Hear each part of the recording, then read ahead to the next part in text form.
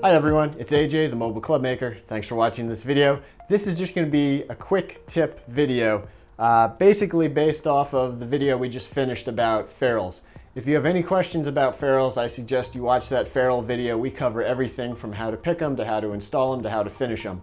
I also talked in that video, however, about what you need, and one of the things I said you don't need is a belt sander.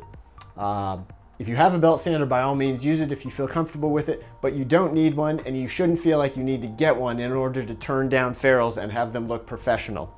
So I'm going to show you right now how quickly you can go and turn down a ferrule with just handheld tools, no belt sander needed. I'm going to go through this basically moving at shop speed the way I would be moving if I wasn't talking to you on camera, and we'll just see how long it takes. You can time it yourself.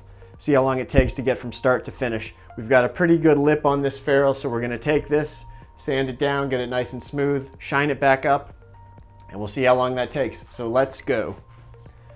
I'm going to go ahead, put my glove on right now, and away we go. I'm going to start with the medium grit sandpaper.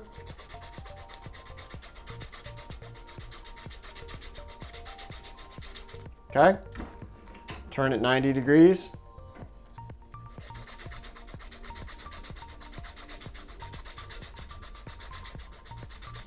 Okay, turn it 90 degrees.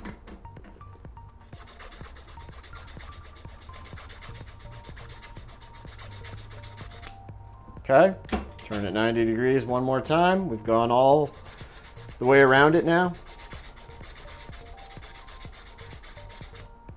Okay, go ahead, feel it. That feels nice and smooth all the way around. We're going to switch to our fine grit finishing sanding paper. Okay, turn it.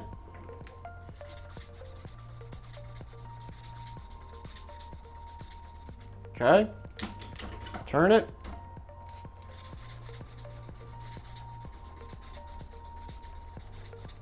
Okay, turn it.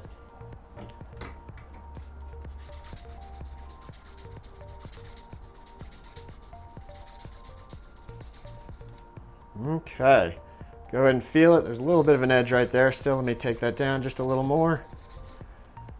Okay. Take it out of the vise. As you can see here, got it all nice, smooth and level between the edge of the ferrule and the edge of the hosel. So now we just need to shine it up again.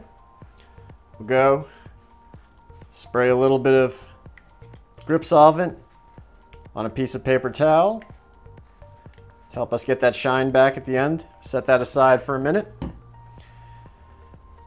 Get our acetone on the towel. Separate towel, different towel, not the same one you put the grip solvent on. And now we're just going to wipe in the opposite direction. Remember, we did our sanding going across the ferrule, so now we're going to go up and down, or I just go up really, the ferrule with the acetone. I'll go all the way around a couple times.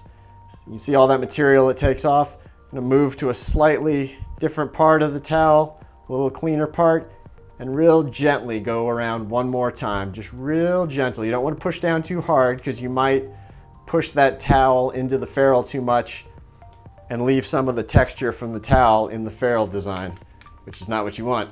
Then switch over to our grip solvent soaked paper towel. Give it a little spin, a little buffing here. And that's it. Look at that.